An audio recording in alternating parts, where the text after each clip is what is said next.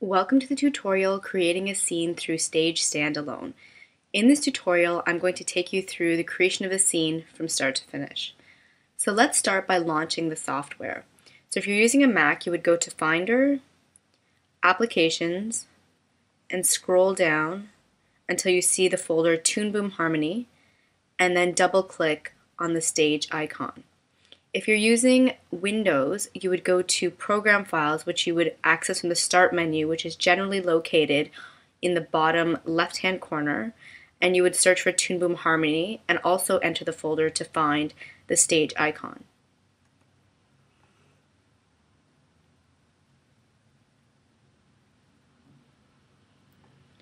So at this point, if we want to use Harmony Stage as a standalone software, we would select Work Offline instead of Connect to the database.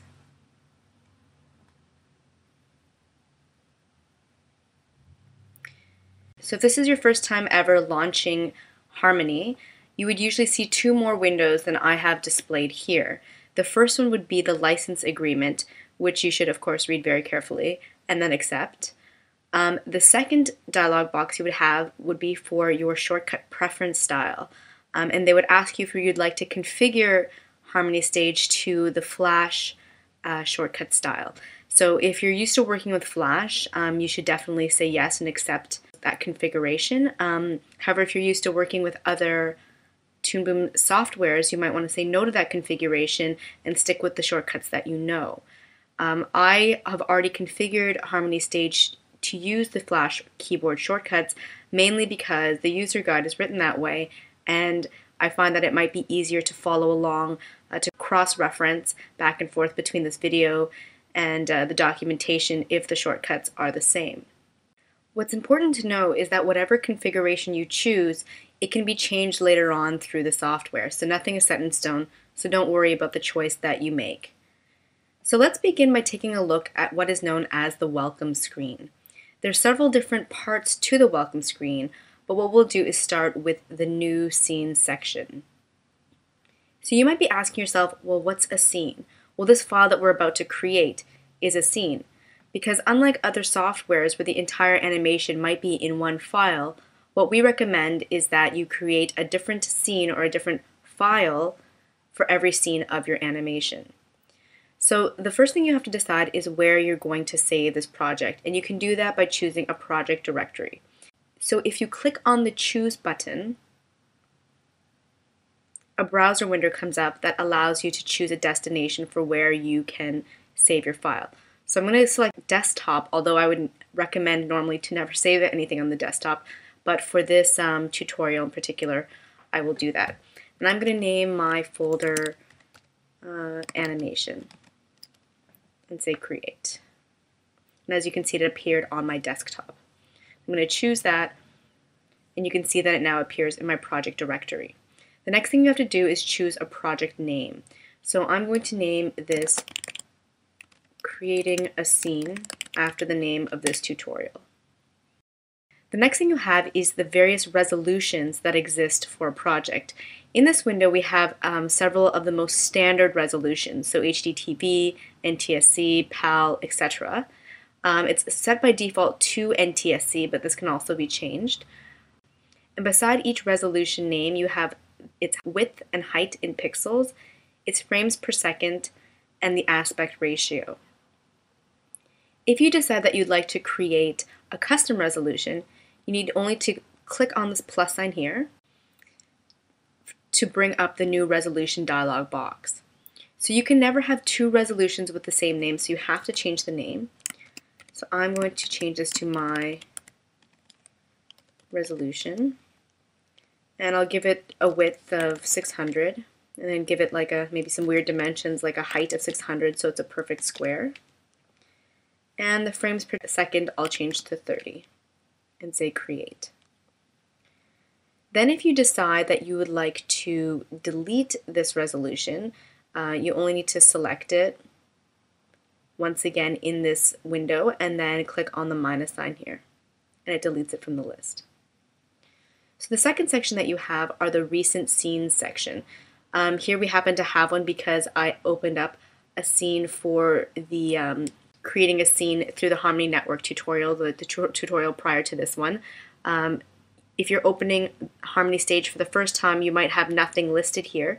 So whatever's listed here is actually a link, and you can see that because as I pass my mouse over it, this line appears. And so if you click on it, it'll automatically open the scene without you having to browse through your computer files to the directory of where you last saved that file. So that's a really fast way to open a recent scene. The next thing you have is the open scene link here at the bottom. And what this does is it opens a scene that isn't a recent scene, but that you know already exists on your computer, such as that Harmony Stage sample material scene.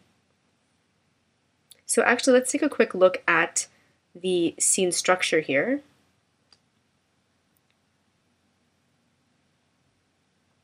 I'm going to go up a couple files. Okay, so let me just drag this so you can see the whole file name. So this is actually the name of my scene, but it appears as a folder. So what we created in the first line of the welcome screen, when you chose a project name, or the second line, the first line was the directory, is what you would see on this file. But it's interesting to know that when you go into it, the actual exe, so the executable file that you would double click on to open that scene, is this one here with the blue Harmony icon and the extension XStage.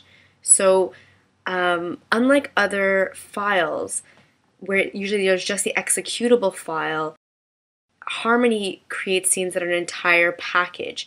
So you can never separate this executable file from all these other files in this scene. So if you wanted to give this scene to somebody else, you couldn't just take this icon, drag it out, and give it to somebody. It wouldn't work without all these other files in this folder. So what you would do is actually copy this folder and give it to somebody as your scene. So let's cancel this. And the last thing that we have in the Harmony welcome screen is a link to the documentation. And this has a link to several user guides that exist for Harmony, both the Harmony Network and the Harmony Stage standalone software. So let's go back here to our new scene section and click on the Create button.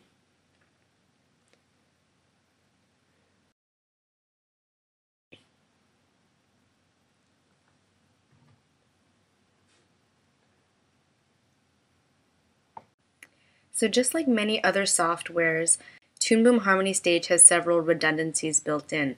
So what this means is that there are several ways of accessing the same tool or command through a toolbar, through the top menu, and also through specific keyboard shortcuts that are listed beside the menu item.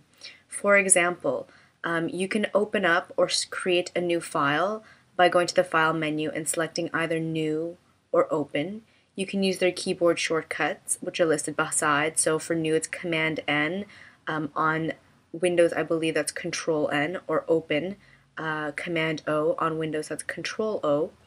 Or you could use their icons in the toolbar here. So this toolbar is known as the File menu toolbar. If you take that out, it says File at the top. And so you can either click on the first one, which will create a new file.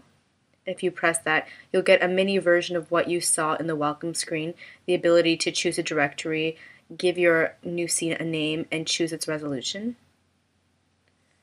Or if you want to open a pre-existing file, you can click on the second icon here.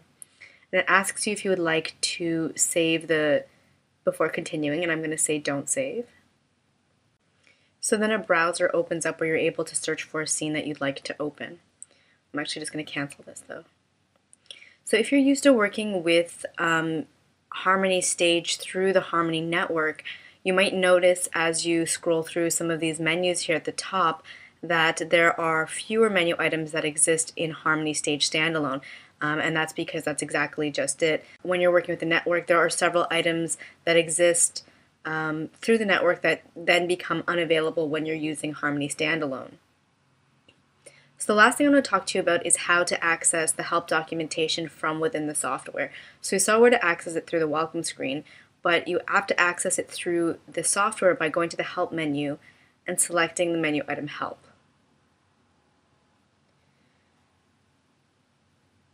So the default document reader on your computer opens up, and I know for Mac it's not Adobe, reader, but it's actually very important, particularly in this case, to download and install Adobe Reader, because otherwise you will not see this file in the structure that it was meant to be seen.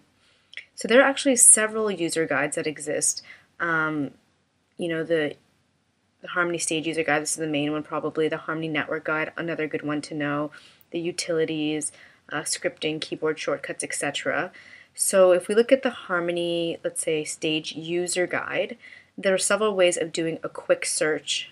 Let me just expand this. When inside this document. So you can access it by going directly to a subject heading that you see is familiar, or going to one of its subheadings by uncollapsing it.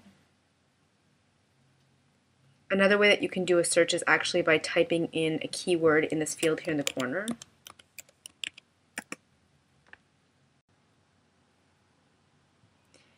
And then you can click on one of these items to see if they match your search.